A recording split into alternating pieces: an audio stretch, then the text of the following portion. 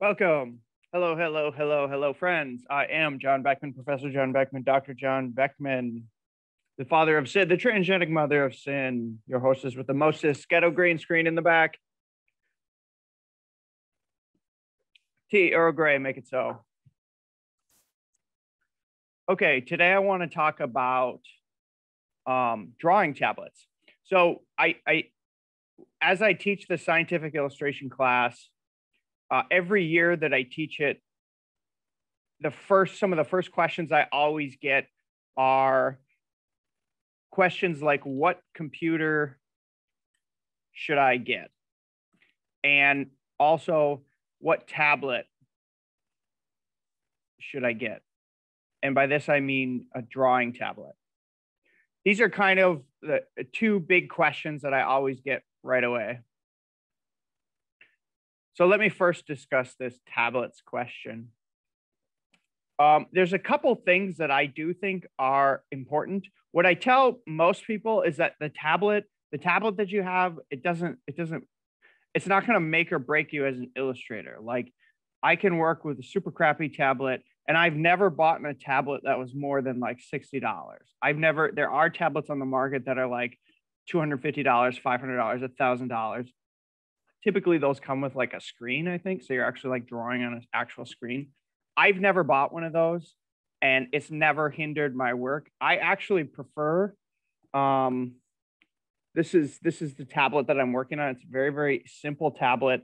If you look at Amazon, so I have a link to it here. The one that I actually use is this XP Pen Deco 1 V2 drawing tablet.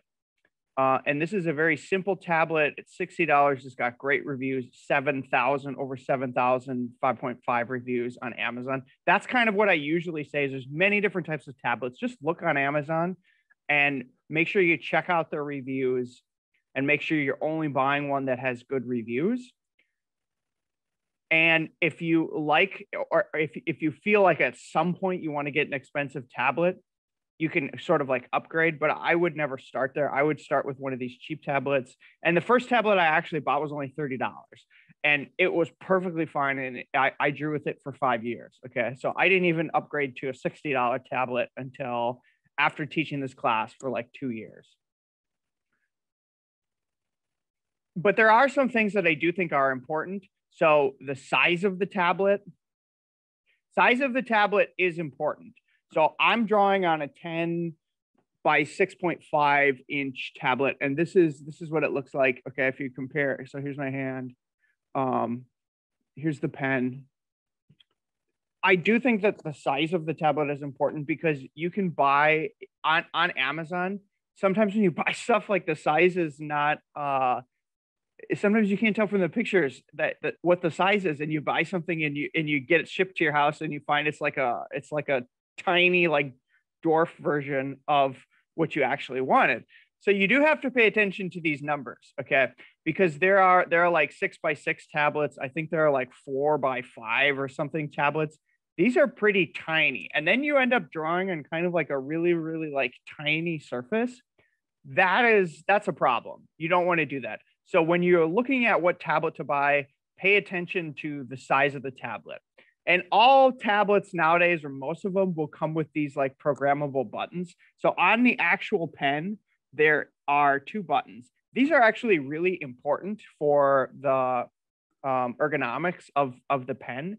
When you are drawing in Photoshop, if you have a brush, okay, so I'm drawing with a brush, what I'm finding myself doing all the time is changing the size of the brush. So you really want a button on the pen, on the actual pen, that you can click that will allow you to change the size of your brush. Because I'm just doing that all the time. And if you have it right there on the pen, it's super easy, as opposed to what most people do is, or you can right click. If you right click with the mouse, then you can click a spot. but then you're always like looking at the screen. How big is this brush? How big is this brush? How big is this brush? Like you're looking at the size of the circle. So it doesn't really work very well. But if you can do this, it's just so much faster to do it on the pen. So that's one thing that you want. I think all tablets nowadays are going to have that.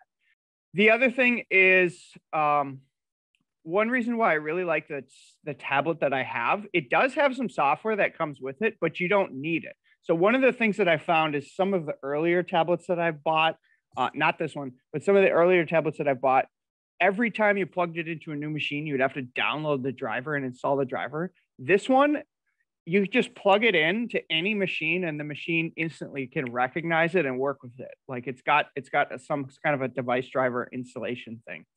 So that's one reason why I like this cheap tablet that I'm using. This tablet right here.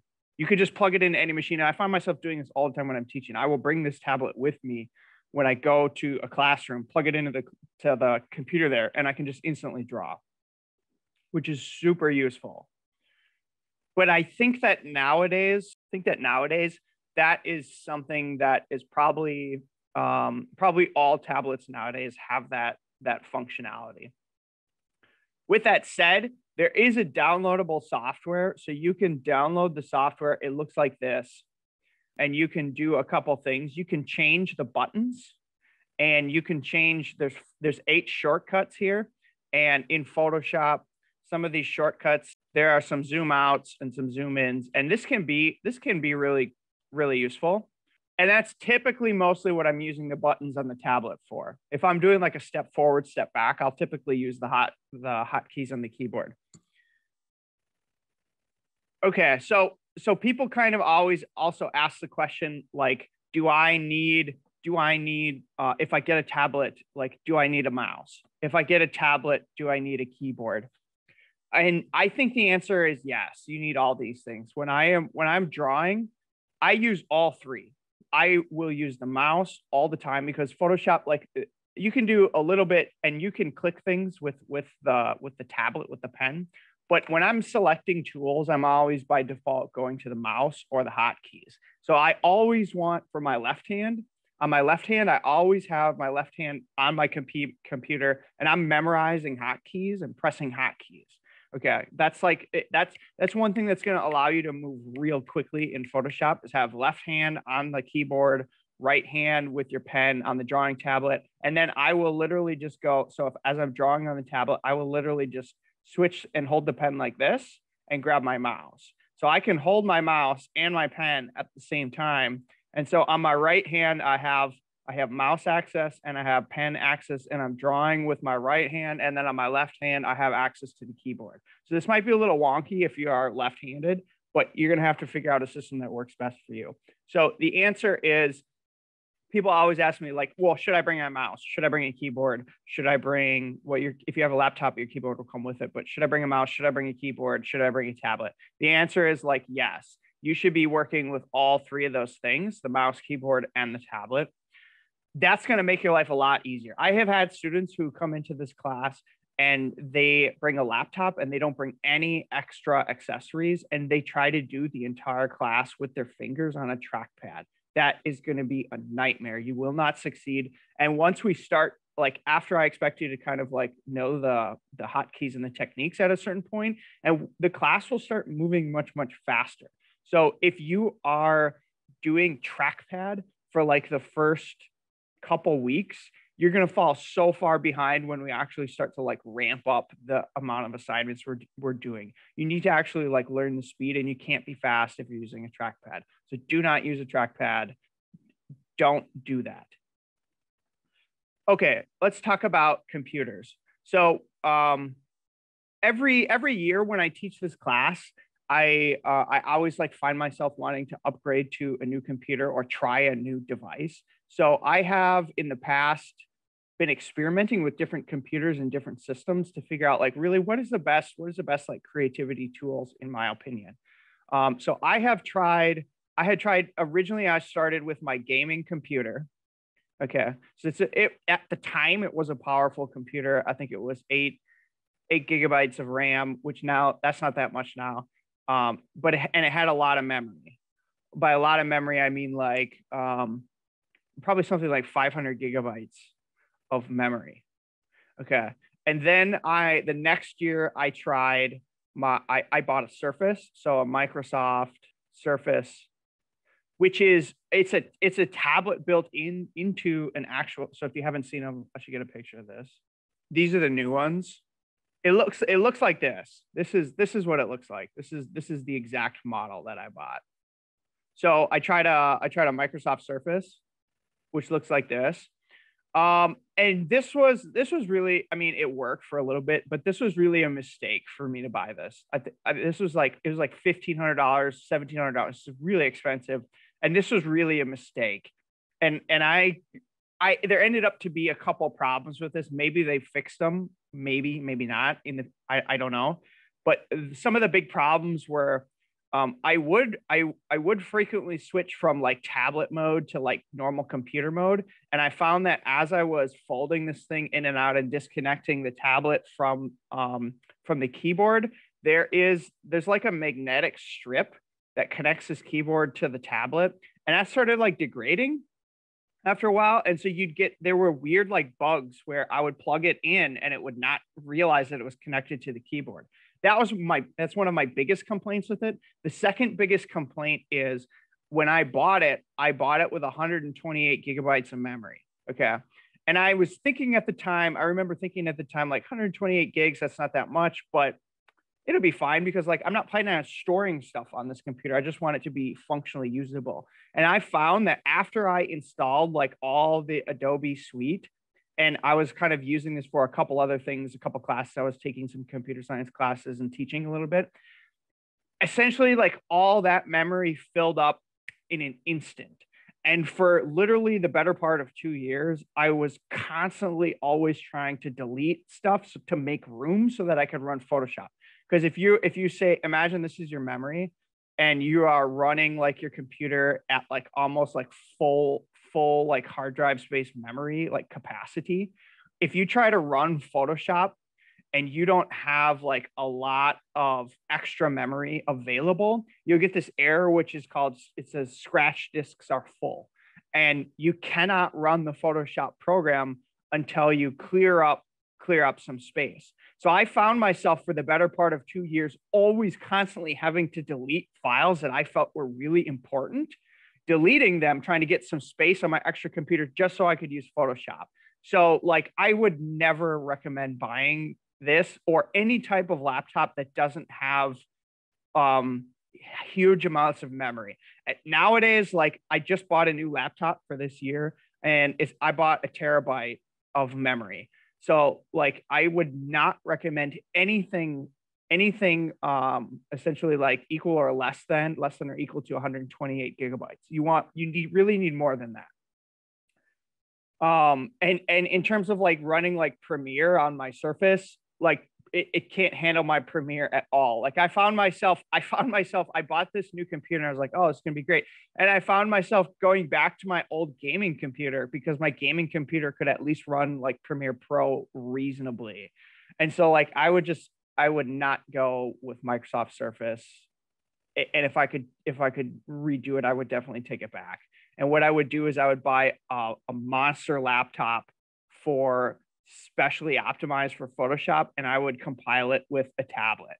Like I always found, the other thing is you're going to find yourself asking a question when you're thinking about computers, like, should I buy an actual tablet? And by this, I mean like a tablet computer. Like the Surface is a tablet computer where you can draw on the screen, or like, for instance, the iPad Pro.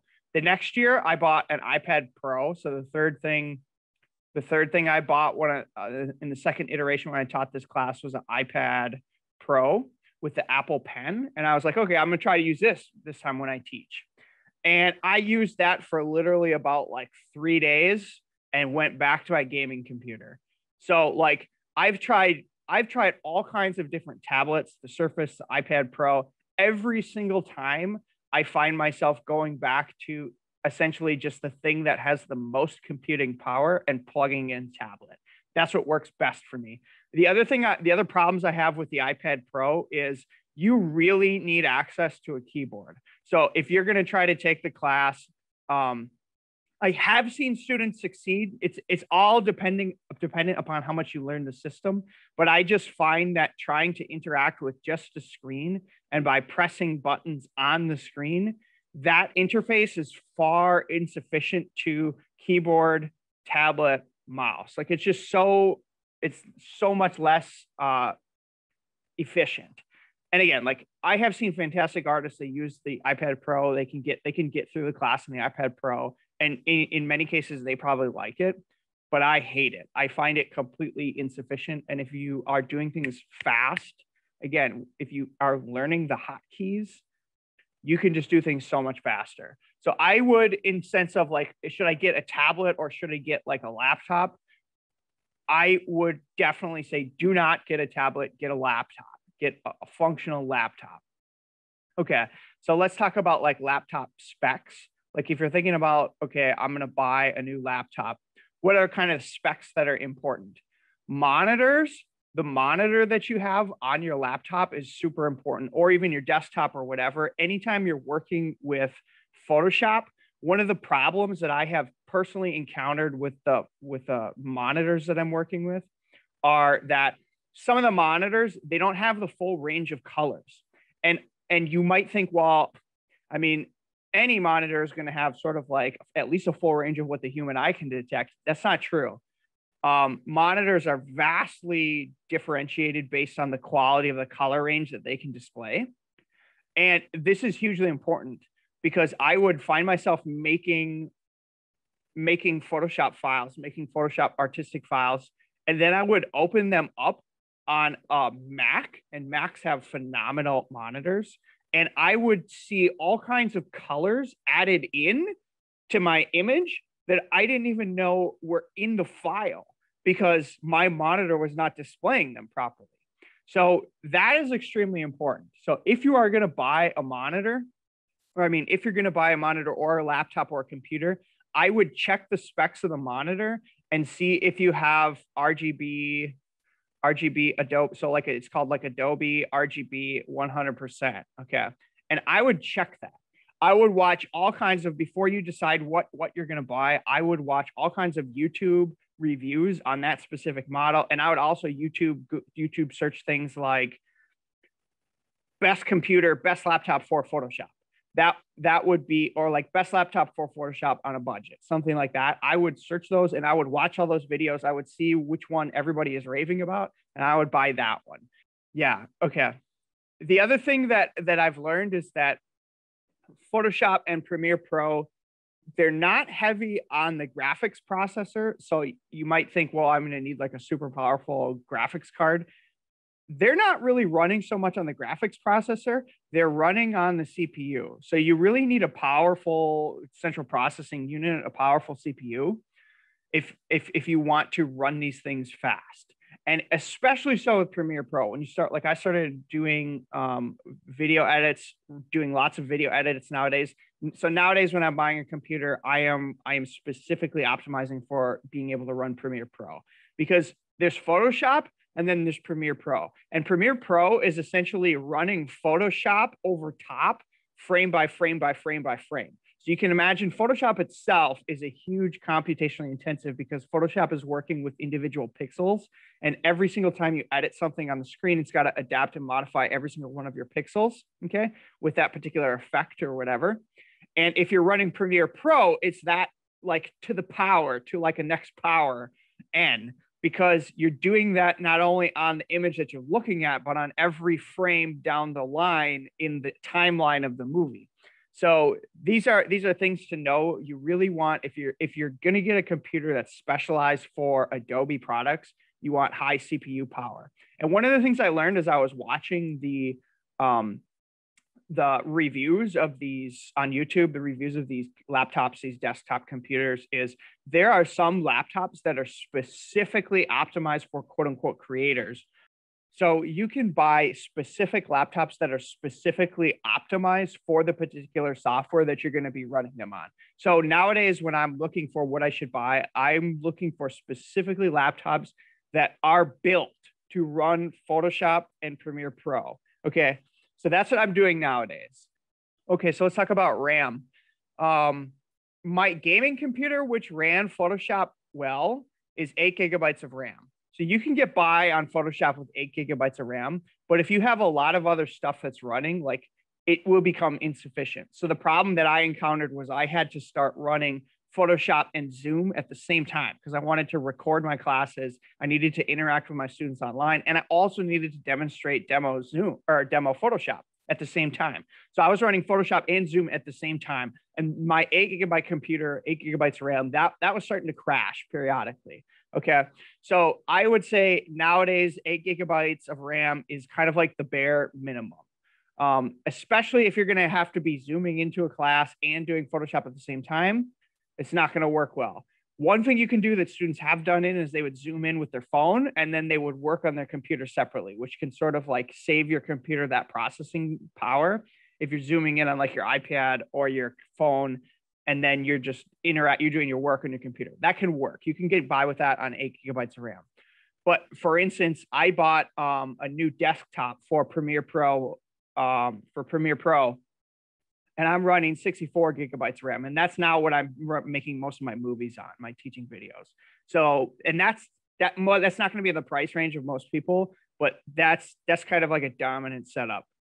And the laptop that I just bought is 32 gigabytes of RAM. So that seems like good. And I felt like that laptop was reasonably priced. It was like $1,800. It's like kind of like a reasonable high-end laptop within kind of like the mid-range budget.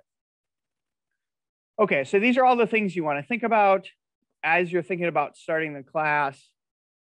These are the specs that you're going to be thinking about. The most important thing is have a functioning computer that can handle the Photoshop program and get yourself a drawing tablet, plug it into your computer, and start getting familiar with the programs. Once you have that, you're going to be okay.